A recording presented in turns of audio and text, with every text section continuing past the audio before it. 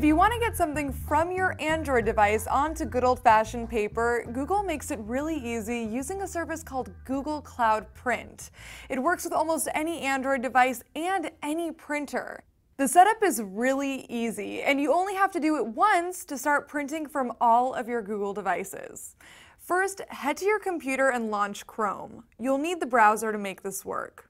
Open the menu and first check to see that you're signed in with your Google account. It should be the same one you associate with your Android device.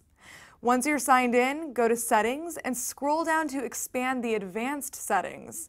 Here, under Google Cloud Print, click Manage. Here's where you'll associate your printer with your Google account. When it's set up, it means that you could send docs to your printer from any Google device, including other computers running Chrome. So, click Add Printers and check the boxes for the printers you want to use.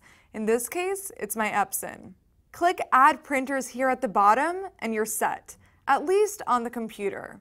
Now, head to your Android and download Google's Cloud Print app, which is actually more of a plugin that enables you to print from applications like Chrome and the gallery. Once that's installed, you're ready to print. So, I'll go to Chrome and pull up a web page that I want to print out. Tap the menu button, hit print, and there's my Epson. In this window, you actually have a few options for things like paper size, color, and orientation. All that's left to do is hit print, and there it goes.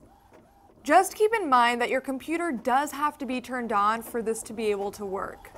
If for whatever reason it's not, the documents will print once your computer powers up again. Or, if you have a Cloud Print Ready printer, you can print to it even if your computer is switched off. Just go to Google's support page for instructions on setting up your specific printer. With your printer set up with Google Cloud Print, you can print to it from any Android device and any computer running Chrome, even if you're halfway across the world. If you have any questions or tips of your own, hit me up on Twitter and check out cnet.com/howto for more tips like this. For CNET, I'm Sharon Profis.